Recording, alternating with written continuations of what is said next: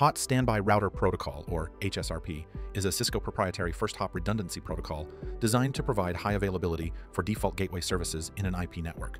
In a typical network setup, end devices such as computers or printers are configured with a single default gateway, the IP address of the router that forwards traffic to destinations outside the local subnet. If that gateway router fails, devices can lose connectivity to external networks.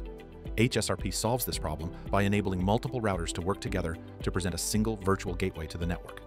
In an HSRP configuration, a group of routers share a virtual IP address and a virtual MAC address, which serve as the default gateway for connected hosts.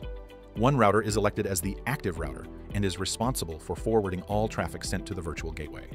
Another router is elected as the standby router, monitoring the active router status.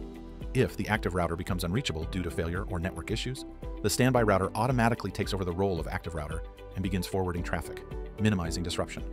HSRP uses a priority-based election process where the router with the highest configured priority, default is 100, becomes the active router. If multiple routers share the same priority, the one with the highest IP address is selected. HSRP routers periodically exchange hello messages to monitor each other's availability. These messages ensure that the standby router can detect a failure quickly, typically within a few seconds, and take over the active role. Overall, HSRP enhances network reliability by ensuring that devices always have an operational gateway, even if one router fails. While it is specific to Cisco devices, it plays a critical role in enterprise network environments where uptime and seamless connectivity are essential.